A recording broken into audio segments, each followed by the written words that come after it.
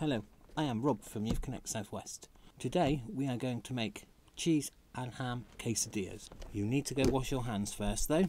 Fantastic. Once you've washed your hands, you need to get your ingredients up together.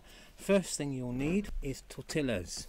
You'll need cheese and ham. And now we've got to go over to cook.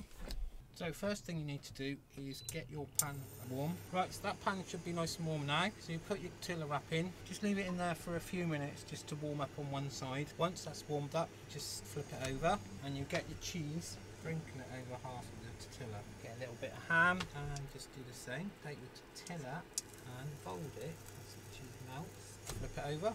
Once that cheese is sufficiently melted, it's ready to serve. To those people that were with us online the other day making cheesecake and were trying to rub my face in it, this is much nicer than cheesecake. You can take your cheesecake and eat it.